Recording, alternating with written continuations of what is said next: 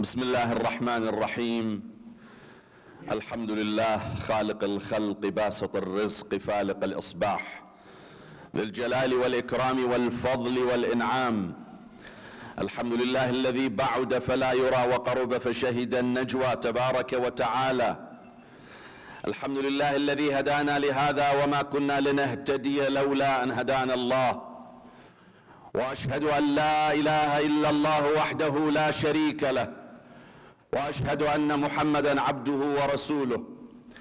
اللهم صل على محمد عبدك ونبيك وحبيبك وصفيك وخيرتك من خلقك وحافظ سرك ومبلغ رسالاتك، أفضل وأطيب وأطهر ما صليت على أحد من العالمين.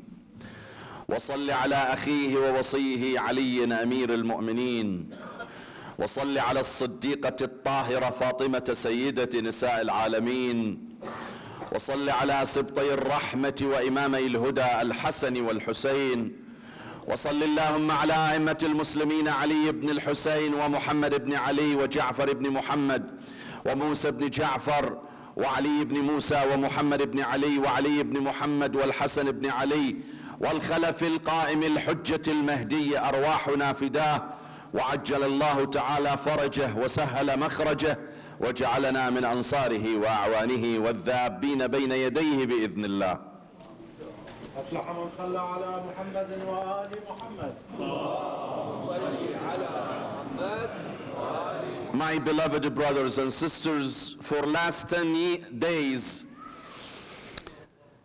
you all attended this school, the school of Imam Hussein alayhi salam, and you learned a lot about Imam Hussein's revolution and Imam Hussein's principles for which he sacrificed his own life. And you listened yesterday to the saga of Imam Hussein alayhi salam and the story of his martyrdom in the land of Karbala in the year 685. And we all learned that Imam Hussein alayhi salam was martyred on the day of Ashura, like yesterday.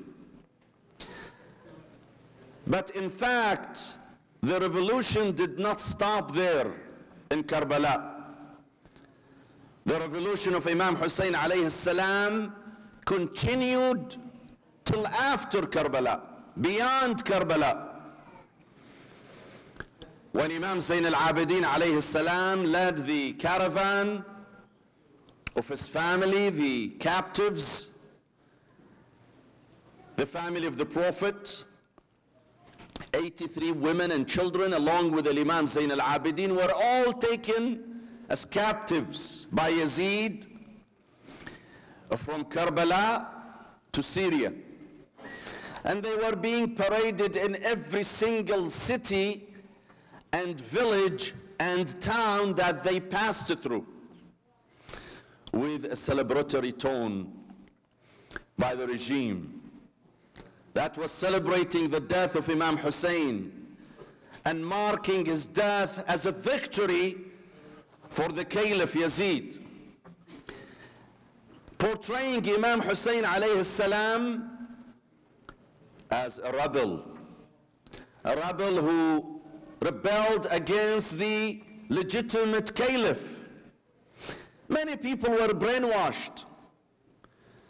They were affected and impacted by the Ommayad propaganda. Many people across the Muslim nation, they thought that yes, it is Hussein who is the aggressor and it is Yazid who is the victim. They believe that many Muslims, naive Muslims at the time, believe that it is Hussein who rebelled against the legitimate leader and caliph of the time. In fact, we can see the residues of this brainwashing up till today. Do you know that many Muslims yesterday celebrated the day of Ashura as a Eid, as a festival? Do you know many of them observed fasting, expressing gratefulness to Allah subhanahu wa ta'ala? Do you know many Muslims think up till now that the day of Ashura is a day of Eid and celebration and joy? Many Muslims. This is the influence of Bani Umayyah that still exists in the Ummah. And many of those Muslims do not even know why they are celebrating the day of the Ashura. They just do it habitually. Because Bani Umayyah have instilled this tradition of celebrating the day of Ashura in the Islamic heritage. And many Muslims do not even bother to ask why I'm fasting today. What is the significance of me fasting today? They are being told it is because of the Israelis across the sea in Egypt. Okay, so what? Even if the Israelis across the sea in Egypt, what does this have to do with me? Why I have to celebrate that? Let the Israelis celebrate that. Am I Israeli to celebrate what the Israelis did 3,000 years ago? But you see, many Muslims do not even use their brain. They do not question the authenticity of many of those hadith that have been narrated and put in the Muslim books, made up, fabricated by the factory of Bani Umayyah and somehow leaked to our books. And today many Muslims take those ahadith so seriously. And they take them dear to their heart. And they act upon them. And they send cards, Happy Ashura, to each other. And they express happiness and joy in the day of Ashura. This is the influence of Bani Umayyah, my dear brothers and sisters, that they wanted to counter the sadness and sorrow of Ahlul Bayt in this day. They knew that the Prophet himself will be so saddened and sorrowful in this day. They wanted to counter his sadness by fooling Muslims, deceiving them to celebrate this day as a joyous day. Imam Zain al-Abedin's mission was to basically educate Muslims, to dispel those misconceptions, to unveil the truth behind Ashura. When he came to Syria, when the caravan of captives arrived in Syria, they were all taken to the court of Yazid. Yazid has his court filled with ordinary citizens who came to celebrate his triumph against Ahlul Bayt. Now Yazid doesn't tell them, he doesn't tell Syrians that Hussein is a member of Ahlul Bayt. He doesn't tell them. Rather, he tells them that Hussein is a Kharijite. He is someone who does not even belong to Islam, who rebelled against Islam. He cast such a bad image about Imam Hussein alayhi salam. A man who was power thirsty and he was seeking power and he wasn't able to fulfill his goal, and he was killed before reaching his goal. And that is to seize power from Yazid. That's how Yazid would depict Imam Hussein alayhi salam. And obviously Syrians were happy to see this man getting killed. And they were celebrating his death. That's how brainwashed they were. Imam Zain al-Abedin entered the court of Yazid. Thousands of people were sitting, not being intimidated at all. In such hostile environment, the Imam never felt intimidated.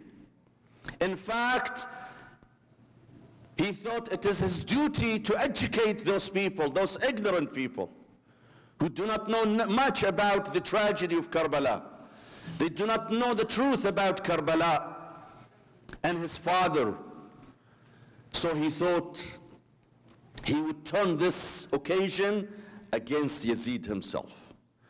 Yazid wanted to celebrate the moment by bringing the family of the Prophet, by parading them in Syria, by depicting himself as the triumphant, and by depicting Imam Hussein as a rogue rebel who rebelled against the legitimate government. So Imam Zain al-Abedin turns to Yazid and he asks him for permission to speak. And Yazid refuses. Adamantly, he refuses to allow Imam Zain al-Abedin to speak. And the Imam insists and he refuses. But then when he refused, the Imam let the people pressure Yazid. Because people were stunned to see Yazid refusing to allow Imam Zain al-Abedin to speak. Why are you so intimidated by this young guy? He wants to speak. Let him speak. What's the big deal about him speaking? Even if you don't like him and you don't like his speech, let him speak. So people started pressuring Yazid to allow this young man, whom they did not even know, to speak. He says, no, I'm not going to allow him to speak. They told him, وَمَا قَدْرُ مَا يُحْسِنْ هَذَا الْغُلَامِ. What can he do to you? Why are you so afraid of him? Let him speak. He says, no, you don't know him. I know him. إِنَّهُ مِنْ أَهْلِ بَيْتٍ زُقُّ الْعِلْمَ زَقًّا. He hails from a family filled with knowledge and education. إنه إن صعد لا ينزل إلا بفضيحتي وفضيحة آل أبي سفيان. If he goes to the podium, he will come down by exposing me and my schemes to the community. He would tell his advisors. But people ultimately prevailed. They insisted that this young man should speak. And the Imam goes to the podium. And he speaks for a few minutes only. أيها الناس من عرفني فقد عرفني ومن لم يعرفني عرفته بحسبي ونسبي. For those who know me, that's fine, but for those who do not know me, I tell you who I am. أنا ابن مكة ومنى أنا ابن زمزم والصفا أنا ابن خير من انتعل واحتذى. He started explaining his lineage and his relationship with who? With the founder of Islam, with the Prophet Muhammad. I'm the son of Muhammad, a guy, a messenger you all adore and respect. I am his son. And then he spoke about his father, Imam Hussein, the martyr. That the guy Yazid, your leader, killed in Karbala, is the son of the messenger of Islam, the son of the man who guided you, who brought you from Dalala, from going astray to Islam, the guy who saved you and saved your faith. People started rumbling. Is that true? Hussein, we are being told a rebel. He is the son of the Prophet, our Prophet. They started questioning Yazid and making noise. And Yazid realized that if he allows this man, Zain al-Abedin, to go on for a few more minutes, he will be history. And people will revolt against Yazid and they will overthrow him. So what did he do? He asked the muezzin, the man who raises the adhan, to cut the imam off by raising the adhan, even though it wasn't time for salah. The muezzin interrupts the imam alayhi salam while the imam was giving his khutbah. The muezzin interrupts the imam by raising the adhan. He started saying Allahu Akbar. When he said Allahu Akbar, the imam commented, La shay'a akbar min Allah. There is nothing greater than Allah.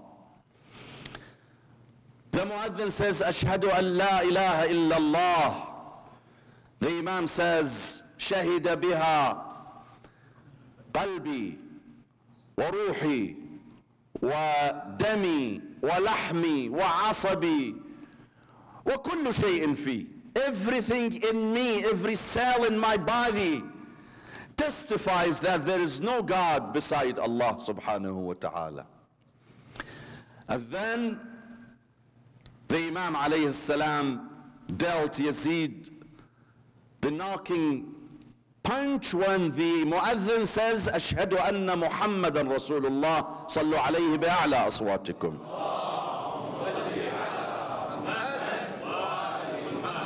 The Imam alayhi salam turns to Yazid. He says, Yazid, this Muhammad that you testify for him to be the messenger of Allah, is he your grandfather or he is my grandfather? If you claim he is your grandfather, then you're such a liar. And if you admit that he is my grandfather, why did you kill my father then? You testify for the messenger of Allah to be the messenger of Allah and you kill his son? Isn't this a big hypocrisy? You testify for Muhammad to be the messenger of Allah and you kill his son and you take his family as war captives? Isn't this a big hypocrisy? People wept and cried, and the Imam alayhi salam came down. The Imam was the triumphant. Yes, Yazid won the battle, but he did not win the war against Imam Hussein. Imam Hussein won the heart of people. The death of Imam Hussein, the martyrdom of Imam Hussein, ultimately helped people to wake up and to realize how corrupt this regime is, that speaks in the name of Allah and in the name of the messenger of Allah. Something that ultimately brought the demise of Yazid a few years later. Yes, Imam Hussein alayhi salam, he knew that he will be killed in the land of Karbala. But also he knew that was the only way for him to ensure the survival of this religion. If he does not sacrifice his own soul and his precious blood, Islam will not survive. And he was willing. He did. He gave this very heavy price. His life and the life of his children, brothers, nephews, and 72 companions. And he added that with another price by taking by his family, his sisters and his daughters, taken as war captives from Karbala to Kufa, and from Kufa to Syria, being paraded in every single village and town and city. That was a very heavy price. You think Imam Hussein was not in pain to see his sister Zainab being paraded? He was not in pain to see his daughters being paraded and being whipped by the enemy every day, day in and day out? You think the Imam was not in pain? Of course he was in much pain. But he realized that this is the only price for him to save this faith, to save the faith of his grandfather, Rasulullah sallallahu alayhi wa alihi wasallam. That is the only way for him to expose Yazid and bring him to his end.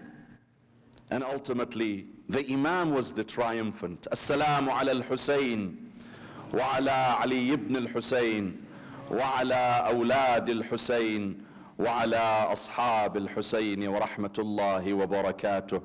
Bismillah ar-Rahman ar-Rahim. Allahumma ighfir lil-mu'minina wal-mu'minat wal-muslimina wal-muslimat الأحياء منهم والأموات. تابع اللهم بيننا وبينهم بالخيرات، إنك مجيب الدعوات، إنك قاضي الحاجات، إنك على كل شيء قدير. وإلى أرواح المؤمنين والمؤمنات ولشفاء مرضانا وقضاء حوائجنا نقرأ السورة المباركة الفاتحة. بسم الله الرحمن الرحيم. والعصر إن الإنسان لفي خسر إلا الذين آمنوا وعملوا الصالحات وتواصوا بالحق وتواصوا بالصبر.